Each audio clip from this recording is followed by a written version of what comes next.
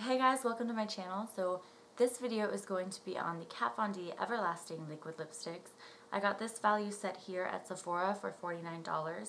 It comes with 8.1 fluid ounce liquid lipsticks in a variety of shades. You got your pinks, your red, and even a blue in there. Now the full line comes in 28 shades, so you have quite the variety to choose from.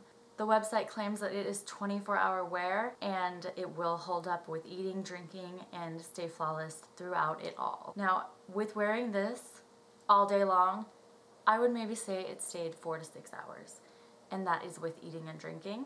With eating, it did come off on the inside and then just hold up around the edges. So I wouldn't say it's 24-hour wear unless you're super careful and are reapplying it.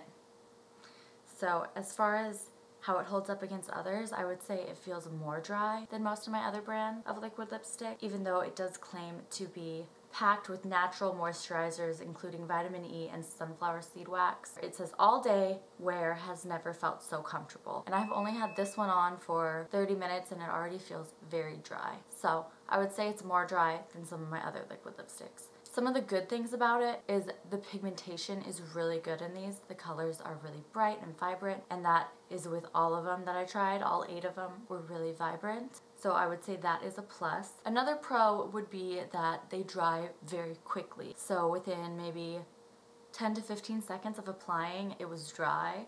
So you can just go on with whatever you're doing. If you're drinking water, you can apply it and go to drinking your water without having to worry about it coming off in your glass. It doesn't transfer. I've had it on for about 30 minutes now, but it does not transfer. So you can drink, eat, and it's not going to get on your food or your water or your glass, whatever. It's not going to get on it, which is a big thing for me. I have the Lime Crime liquid lipsticks and they transfer like crazy. So that's a plus. I would say that makes them a little bit better than the Lime Crime ones.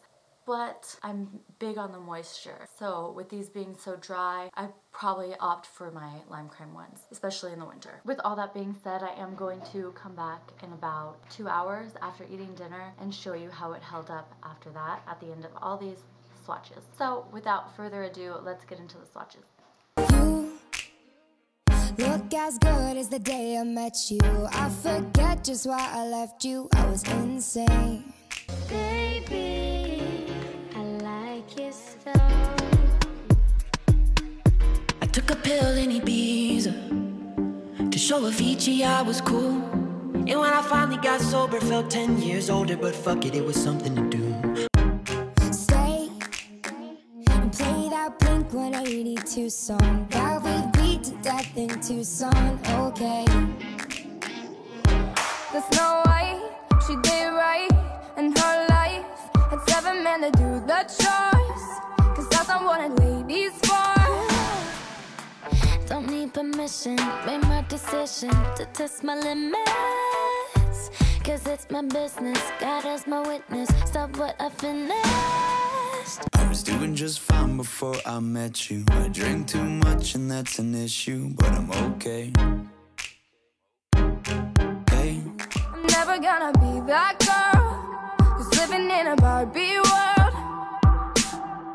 Could wake up and make up and play dumb.